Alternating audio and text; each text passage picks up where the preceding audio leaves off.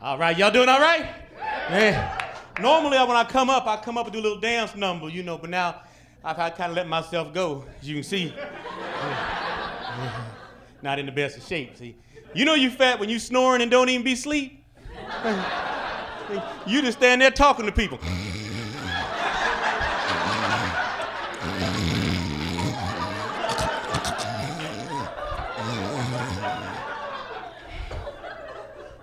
So I need to work out, you know, not just for health reasons, but you get tired of being overweight, of always having to tie your shoes before you button your pants. Because when you're big, you know what I mean, you can't do it in the normal sequence because it's painful. You bend down to cut you off, can't breathe.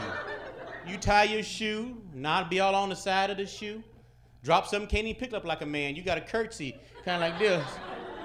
So I said, you know what, I need to hit the gym, but I'm afraid of the gym because I'm old now. It's not like when you was young in your 20s. You guys people in your 20s, when you people that work out in their 20s can like work out and they get that soreness, what they call that's good soreness though, because they know at some point it's gonna go away. When you're over 40 and work out, that same soreness make you call in sick to work. Yeah, I'm filling out claims and things. It's just, yeah, it's not good, man. And it's not just the gym. You can recover in all aspects of life. You're in your 20s, early 30s, you could get stabbed or shot.